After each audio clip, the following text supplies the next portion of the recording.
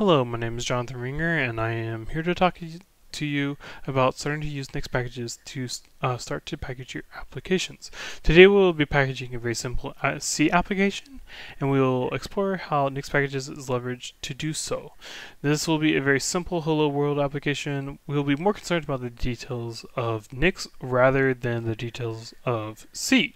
So looking at my current directory, we can see that we just have a very simple main.c. If we look at the contents, all I'm doing is just going to be printing out hello world. So we are not concerned much about dependencies. In this case, we're just concerned about compiling a C application and installing it in a Nix-like format. So to begin with, if I were to do the GCC workflow, I would say GCC main.c. Here we can see that I don't have GCC actually exposed in my current environment.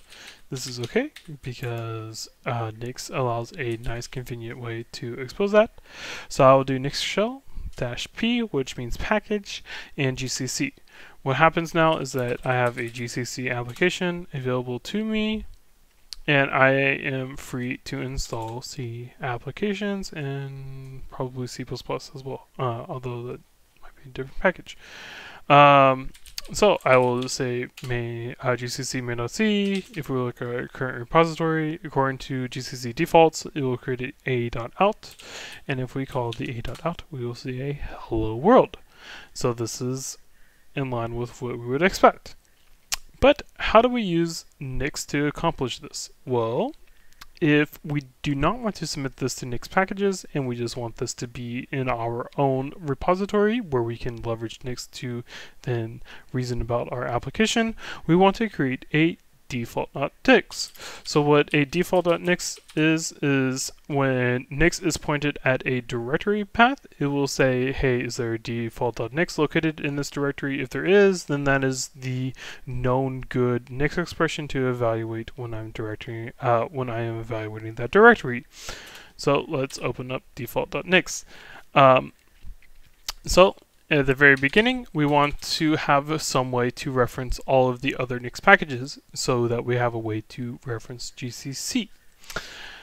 In this case, we will just say a nice let expression. We will assign it to packages, and we will import from the global namespace Nixpkgs, open and close curly brace, and semicolon. What we're doing here is the import statement is a very low-level Nixpkgs keyword, which just says like import and evaluate the raw text.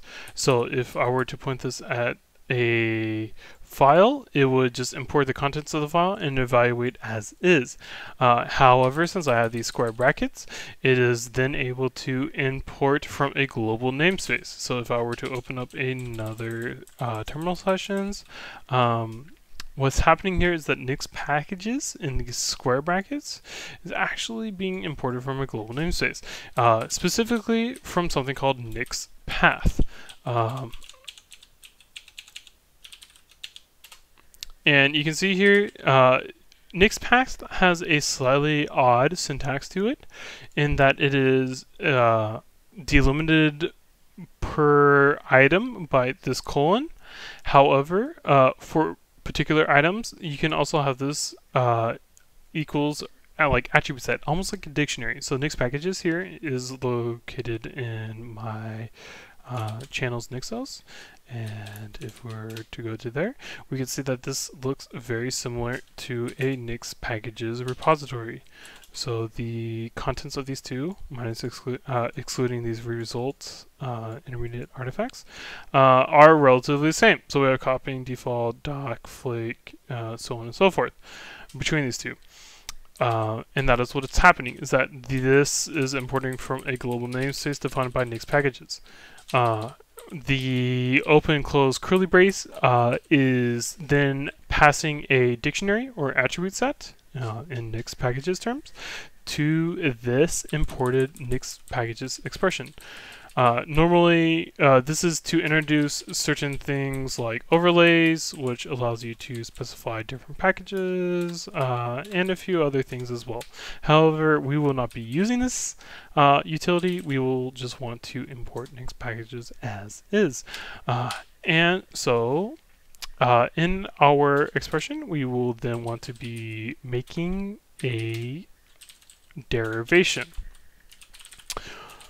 The make derivation function is something that's defined by standard env. This encapsulates a lot of state about your local machine. So for example, my standard environment as imported right now is going to be saying that I want to build a 64-bit Linux executable on a host machine that is a Linux 64-bit architecture, but also is going to be targeting a Linux 64 architecture as well. And so this is kind of like a large encapsulation of state of your current like build toolchain, and this make derivation function is largely a helper to then achieve that. This make derivation function generally is going to be structured in a way where you supplied a p name or package name. So in this case, we'll just call it hello world. Also, version in this instance doesn't really matter, but if this were to be following a upstream package, you largely want this to be aligned to what the upstream package is. For source, we will just be saying that we want the current directory. One quick note about this is that the Nixpkgs is able to reason about paths, and so then what will happen is it's saying, hey, please add this current path to the Nix store, and then use that Nix store path to then create my derivation. I will get into a little bit more detail about what that means later on in another video, but so far to say is that please look at the current directory. What happens next is that then Nixpkgs to actually build the output will go through a series of phases. So we'll have the patch phase to do certain applications, then we'll have the build phase to do a few more things, as well as the install phase. This is fairly aligned with what most packages do in a normal make file. For example, there's usually like a make build, make test, make install. The test phase, or make and test, usually is denoted by the make the check phase, but we'll skip that for now. And so on and so forth. Since we don't need to patch anything, patch phase, this is largely used to say if there's a security vulnerability or if there's an update to like glibc or some dependency and it needs to be handled, that we'll use the patch phase to introduce a patch from a version, and so that it's able to be extended in some use case. But we will not be using that today. What we will be using though is the build and install phase. So in the build phase, as I hinted to earlier, is that we will just be doing a very simple compilation of our application. So we'll just be doing gcc.main.c. What this will do is just create the a.out, and then in the install phase, we'll be taking the a.out and installing it into the output path. So we'll just be doing copy a.out to out / bin / hello world. But one thing to note though is that this out path is just a path that has been designated for us, but Nixpkgs doesn't have really a concept whether or not this should be a file or a directory, so we need to make those we need to make that ourselves.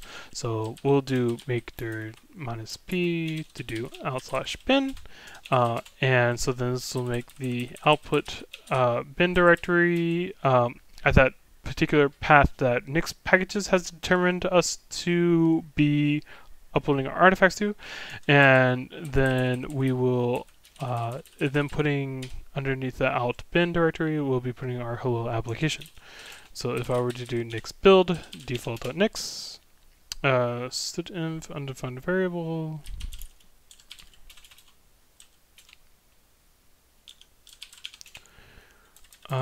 Yes. Okay, so what's happening here is that in this undefined variable is that we assign packages to be the inclusion of all Nix packages. So what we really need to do is say, hey, from the packages term, please look on the attribute set and find the standard environment and then use the derivation. A lot of people will also use the with syntax here.